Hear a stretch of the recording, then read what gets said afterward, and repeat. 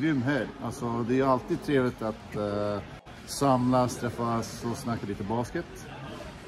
Det är alltid kul att komma till föreningen och se våra föreningstränare. Och sen att kunna göra det i samband med Alex och Drillo, så är det ju superkul och superhäftigt och lärande även för mig som jobbar med dagligen.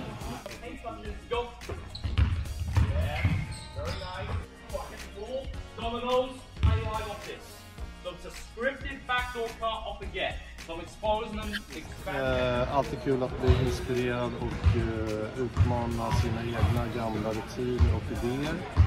Så att mycket så här matnyttigt att ta vidare. Ja.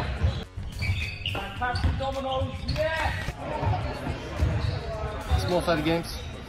Alltid spela med försvarare och högst på listan tycker jag att försöka designa så att det ska vara så roligt som möjligt för spelarna. We've had a blast. Always fun to be back in Sweden and work for Drillo and the Swedish Basketball Federation.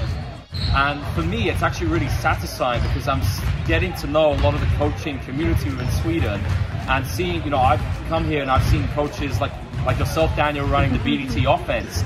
I've seen coaches running small-sided games I've showed them maybe a year or 2 years ago and adapting them. And so for me, it's so satisfying to come back and really see the continued progression within Swedish basketball.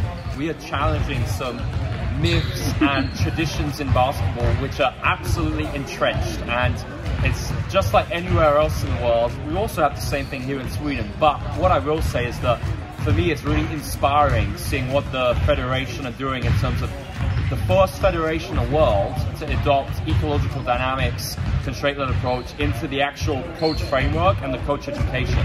So coaches are showing a genuine interest in this too and being inquisitive about their learning and really caring about giving their players the best experience possible. And at the end of the day, that's what it's all about. Jag tar framförallt med mig vad som händer efter man gör mål, att hela tiden få in transition i en aktivitet. Mer glädje, ännu mer spelbaserat. Den här uppvärmningen kommer vi testa på.